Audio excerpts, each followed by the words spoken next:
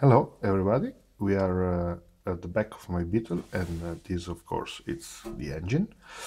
I wanted to show you a Mexican fuel injected engine, and I wanted you actually to hear me, so I turned it off. It's now very nice and warm, and of course, as you can see it's quite like a 70s beetle engine, but there are differences of course in that this one, it's of course not a carburetor, but a throttle body, and this distributor is electronic.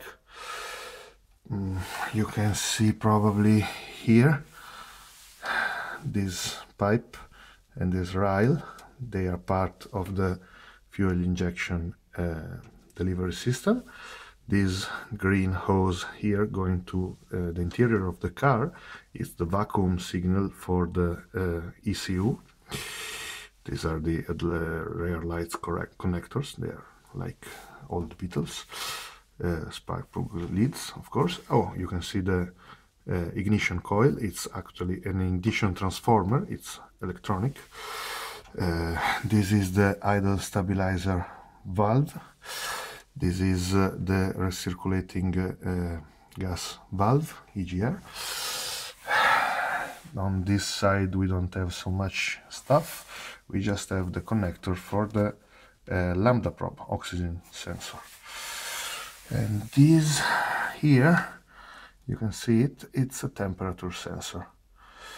It's a fixture that you normally find in water-cooled car, but here is used not to measure the temperature of the coolant, but the temperature of the head. Of course, it screws in the cylinder head.